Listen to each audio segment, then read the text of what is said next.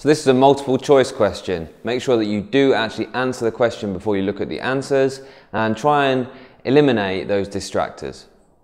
This question is a new one. It's thinking about the term 230 volts RMS voltage. So we quote 230 volts as being the root mean square voltage. And as you know, mains voltage is AC. So you can't really just use an average voltage because the average voltage of that is going to be 0. And whenever we're talking about something which is going positive, negative, or has loads of different vector values, to get an average of it, we use root mean square. So what you do is you square them all, and that means that they're all positive then once you square everything.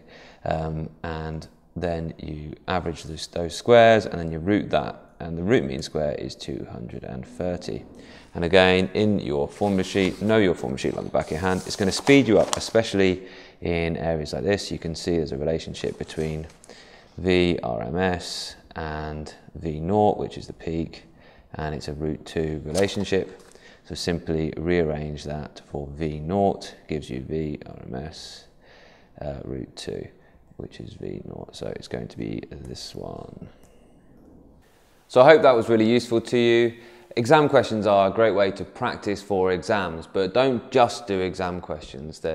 If you struggle with that exam question, then you probably need to revisit the theory for that topic. So do that before you have a go at some other ones.